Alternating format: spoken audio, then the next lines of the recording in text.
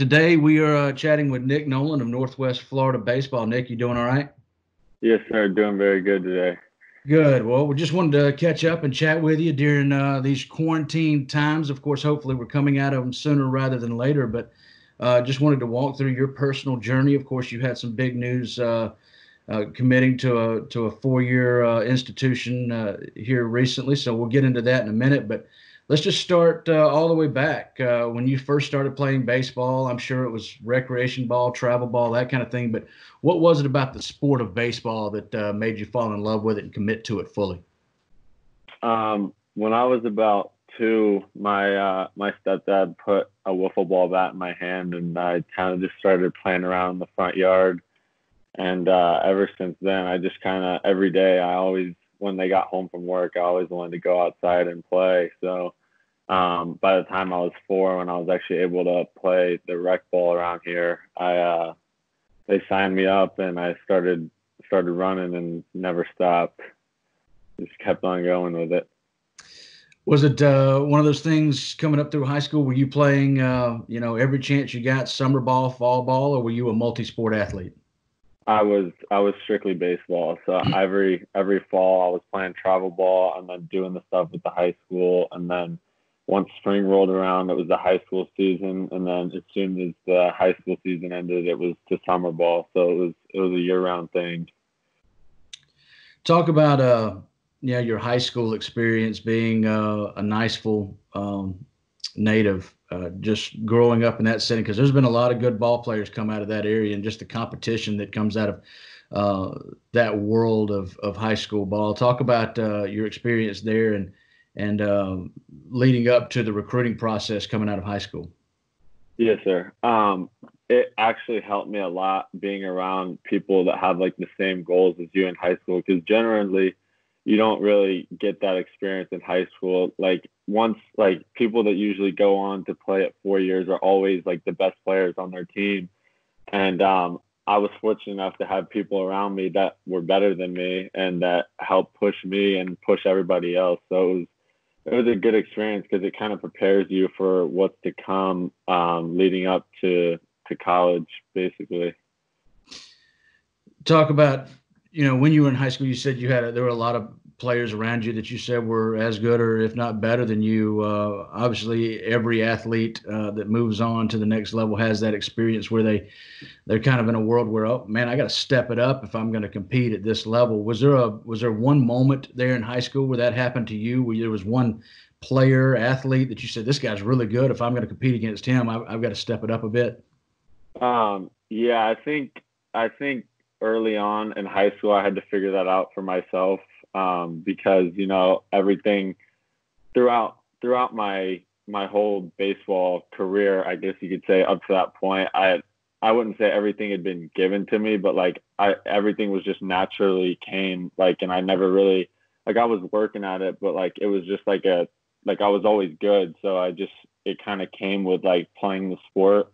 And I think like my freshman or sophomore year, I think I kind of sat down and realized, like, and talked to my parents about it and everything, about like what I really need to be doing to like step it up if I really want this to be like my path. And I think that's when I really like the switch clicked, and like I started really getting after it and working out and stuff like that. So I think when you see where people are at and like where they're going, because I had some friends in high school that were committed really early through the process, and I was kind of like looking like, wow, like I'm not there yet, so like what do I need to do to be getting to that point?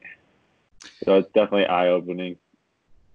Go through your recruiting experience when you started to pick up or notice some interest from college coaches and you started to pick up some offers. Go through your decision making process. Obviously, you signed and played for Florida Gulf Coast your freshman year, but leading up to Yeah. that, what was going on in your world, and what led you to that decision out of high school? Yes. So I started my recruiting, I guess you could say, started off kind of slow. Like I played on one of the premier travel ball teams, and as I was playing, like everybody around me was kind of going off the board really early, like freshman summer, sophomore summer. So it was like I was kind of like, wow, this is kind of crazy. Everything's happening fast. But once I think it was my summer going into my junior year, my sophomore year to my junior year, I started getting some interest from some schools and stuff, and I was just kind of taking it as it was and just kind of enjoying the process. And then through the fall, we had that fall, so it would have been my junior fall of junior year of high school, and I was going through, and I took my visit down to Florida Gulf Coast that fall when we had a tournament down in Fort Myers, and I kind of just fell in love with it. Really liked the coaches and everything, so I kind of just figured why wait. So I just went ahead and made that decision and just took it and ran with it, and then ended up going there for my freshman year. You obviously had opportunity to play at schools like New Orleans, College of Charleston, which I worked at College of Charleston for a year, so I know how fun that would have been for you. And then South Alabama and Mobile, and then you combine that with Fort Myers, man. You had a lot of cities with a lot of extracurriculars going on around there. You could have chosen. Yes, sir. Yes, Talk. I was fortunate enough to be able to have that opportunity. It was a good recruiting process out of high school for sure. Sure. Going into your freshman year, you made 7 appearances for Florida Gulf Coast. Talk about your first college experience. I mean, playing college baseball for the first time. When you took the field for the first time or stepped in the box for the first time, did you kind of have an experience there where like, wow, this is the next level. This is what I've kind of been working for, and I'm here. Yes, it was definitely. It was actually opening weekend, like the second day of opening weekend, and I always thought that, like, you put all the work in and everything, and you'll just be able to trust it and just be confident. But man, once you get in that box for the first time, you kind of black out. Like, it's just so surreal. Like, you just don't, like, everything speeds up around you, and you're just like, you're trying to calm yourself down because I mean, it's just a testament to all the hard work that you put in, and then it's like it's finally real, everything you've been working for. So it's definitely eye-opening experience. It was awesome. And then you make the decision to come back home and come back to Northwest Florida State. And Coach Martin, Doug Martin, told me that he wanted you out of high school. You chose to go Division I, Florida Gulf Coast. A lot of kids make that decision, but then you made the choice to come home and go to Northwest Florida. Talk about that decision and what led you to that, and how that's kind of helped you uh, uh, build on your progress as a player and a student. Absolutely. I think after my freshman year, I didn't play a whole lot, and I was really disappointed in that. So I kind of had to find myself again a little bit, and I knew I broke my hand at the end of my freshman year, so I was just kind of lost, like, in that term. Like, I didn't really know what I was gonna do, and like it was a lot of waiting around for like a whole month, and then I finally made the decision to leave, and I just knew that coming back here was going to be the best thing for me because I needed to get my feet under me again and really find myself as a player and get the at bats and get the playing time to really develop and get better. And after I got home from summer ball, we got running right here, and it was honestly the best thing for me. If I wouldn't have done it, I don't think I'd be where I am right now in this position, just because I had a lot of trouble with my confidence after my freshman year, just because, like, you kind of start to question yourself and stuff like that. So when I came back here and really just got rolling and started focusing on like the little things, I think it helped me a lot. And the coaches obviously helped me so much with just finding myself again and doing all that. So it was the best thing I possibly could have done. And it certainly paid off. Signing a Division I scholarship is really, really tough to do. And for you to do that, come back home, excuse me, to Northwest Florida State, and then now commit to another Division I baseball program in Troy, which you just announced not long ago, is really a testament to your work ethic and kind of how hard you have worked to get where you are. Talk about that decision and your excitement level going to Troy. Yes, sir.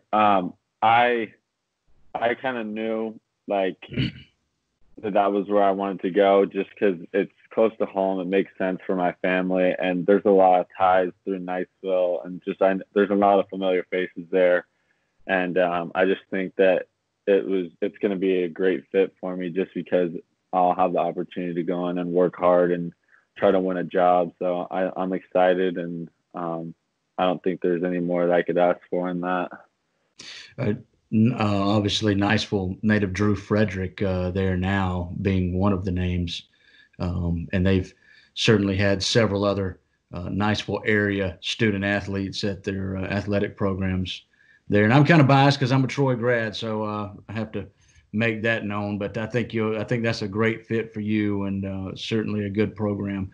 Um, is there one memory that you'll take away, not necessarily just from Northwest Florida, but just your journey in general? One memory that stands out in your baseball career so far? Um, hmm, hmm. It's hard to say Northwest just because we didn't get to finish what we started. Sure. I think that's tough. I think for me personally, I think it would be this past summer, just because I dealt with a lot of adversity coming out of Mhm. school and with my confidence and everything. And I started out really, really bad in summer ball. And there was one day that I was just like, this isn't going to happen anymore. I'm not doing this. And everything turned around for me since that particular day. But as a team, I would say either my freshman year we clinched the regular season title and dogpiled, which was unreal experience because you know there's a lot of hard work that goes into that, and it's not an easy thing to do.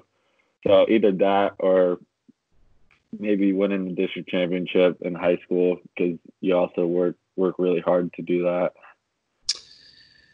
Well, you obviously didn't have the year that you wanted to in terms of finishing the season out. You batted 296 in the 22 games that you got to play, 11 RBIs, 19 runs scored, five stolen bases. Certainly putting up solid numbers. Just walk us through that experience, hearing the news that the season was going to be um, canceled, and that was going to be it for a lot of guys like yourself, sophomores who you're not going to play another junior college game. Yes. So we were everything kind of came out in 48 hours. Everything happened so fast, but we heard the news about the NBA season like the day before we played, and we're like, all right, well that's whatever. Like it's not that big of a deal. Um, and then everything progressed so fast within the next 24 hours, and we were actually about to leave for Pensacola, and Coach Martin, we had a team meeting at the locker room, and I was like, you know, we don't know what's gonna happen, but as of right now, like the season's going, so let's just take it one game at a time and like enjoy it, and like so the whole bus ride over there, we were kind of thinking about it and everything, and then right before we were hitting batting practice and came out that they canceled Omaha and they canceled all the spring sport championships and everything in the NCAA basketball tournament. So then everyone's like, okay, well, there's no way that we're gonna keep playing. And then so we played that game, and then the next morning we had a meeting with the president, and they were like, they suspended it for 2 weeks. So then we were like, all right, well, we'll play after 2 weeks. And so everybody kind of had their hopes up, like we're gonna be able to finish this. And then like within 2 days, they texted out again, was like, all right, well, it's another 2 weeks on top of those 2 weeks. So then we're like, okay, well, what's about to happen? And then soon enough, they canceled the whole thing, and we were just kind of like, it was kind of a lot of uncertainty just because you don't really know what's going to happen. Like, you don't know about eligibility or like this is it, especially for guys like me and Leighton and people like that were uncommitted still. Everything was still up in the air, and you have no idea what's about to happen with this. So you kind of just trust the process, and you're just waiting around. The coaches are telling us everything will be all right. Like, you know, everything's going to work out. So you're just kind of sitting around. It's devastating just because, we had a really good team this year, and we were really excited to see what we were going to be able to do, especially starting out as good as we did. But it's tough news, but it's the way life goes.